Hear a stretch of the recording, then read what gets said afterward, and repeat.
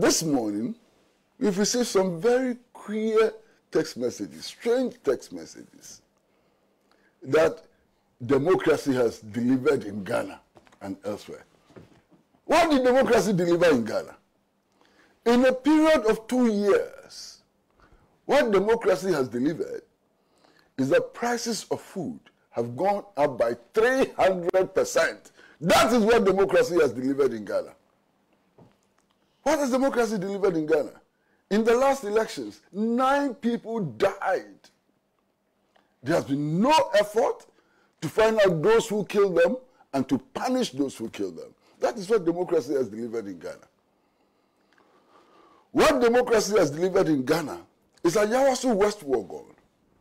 And when I go to a Yawasu West Wuogon, and I see the people who have lost their limbs, people who can no longer work in their lives, people who have lost their eyes and so on, I begin to wonder whether this is what democracy is about.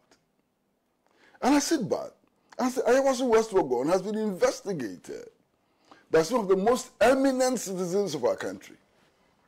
The Committee of Inquiry was chaired by no other than Justice Emil Short, who used to chair the Commission on Human Rights and Administrative Justice, had a former Inspector General of Police as member. A sitting Supreme Court judge was a member. What happened to the Ayawasu West Wuogon investigations and the report? Is that what democracy is supposed to deliver? I don't know. And then we are talking about our economic conditions.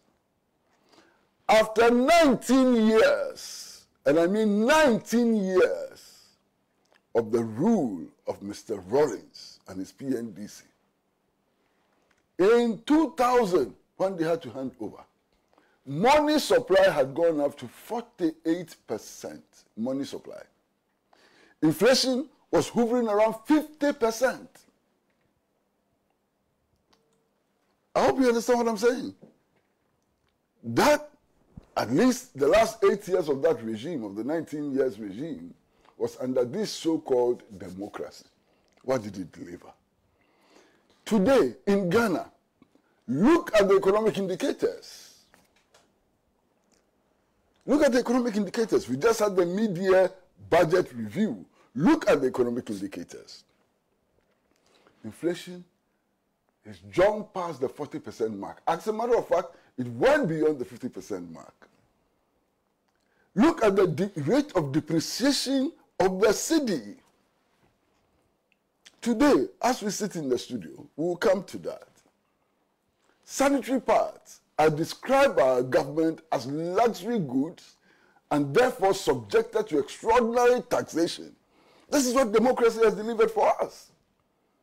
You understand? We are running a near bankrupt nation.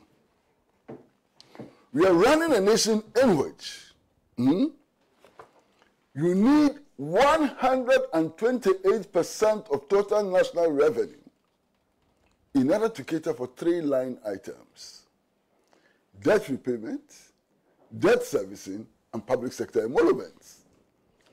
Is this what democracy has delivered for us?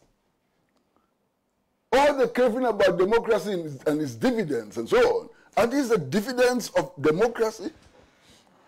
I just wonder